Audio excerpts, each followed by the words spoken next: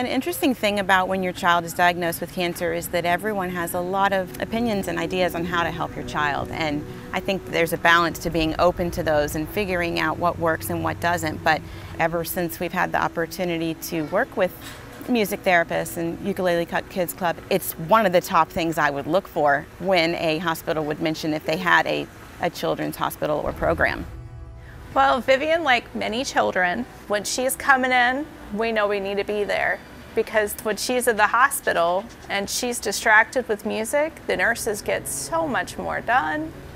When she has moments of having her port accessed and having her vital signs taken, totally oblivious. She doesn't even know that that's happening sometimes because music is there.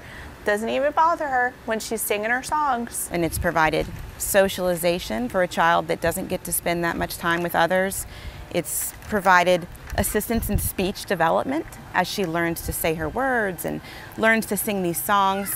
So there's just so many ways that music can help, in not just in the healing process, but in the recovery process and then going forth from there.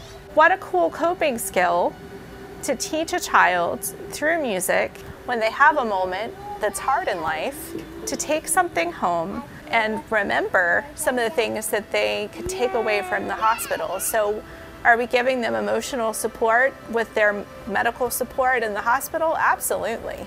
And we're maybe even teaching them how to do life better. Music therapy is so much more enhanced by having the Ukulele Kids Club partnering with staff and nurses and doctors. These guys are helping me out in a real serious way.